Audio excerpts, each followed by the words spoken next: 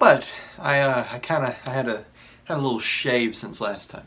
The void does things to you. I can't really explain it right now.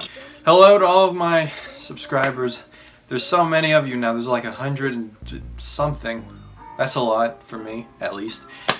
I have a very, very important topic dealing with a person in the YouTube community that's had a lot of influence over the past 2 years or so. Of course, I'm talking about Ted Nivison. Now this guy, he's been around, he's had a few bangers, he's known for his cooking videos, and you know, he collaborates with a few big time people like himself and standard YouTube stuff, you know. But here's the thing. For too long now, he has been casting stones out of a glass house, and I have the pebble that is going to bring his entire mansion crashing down. This video was published on January 15th of 2019. It was titled Worst Professional Male Models. And I just want you to pay special attention to the statement that he makes right here. Money online. That's the whole premise. I'll take a bowl of custard over my head for you.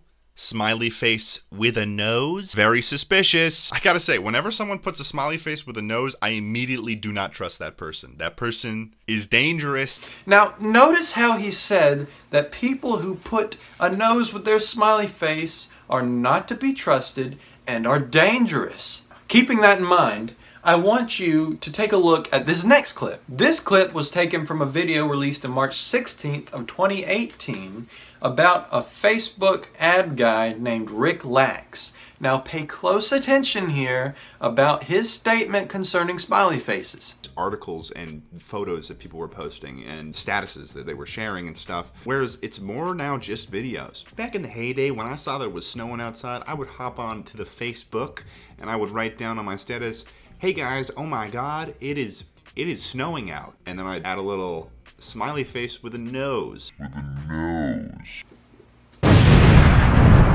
Do you see the discrepancy here? This proves that Ted Nivison is a liar, he's dangerous, and he's not to be trusted. He exposed himself without even knowing it, and for this long, nobody has pointed it out. I'm sorry if any of you had him as one of your role models or if you looked up to him.